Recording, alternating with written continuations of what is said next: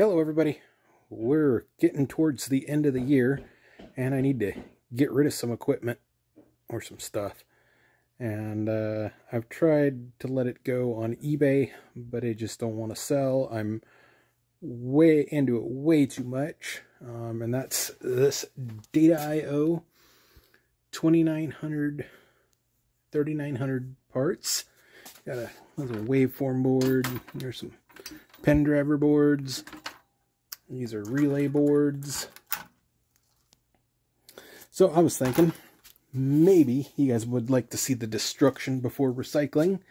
We can either do blunt force trauma and crush them, or I can go refill my acetylene and burn them. What would you guys rather see? Blunt force trauma or burning? Or we could do both. But I have to do this by the 1st of the year, because I cannot have this stuff here come January 1st. So it's either sell it in the eBay links below or destroy it. Those two options. So we'll catch y'all later.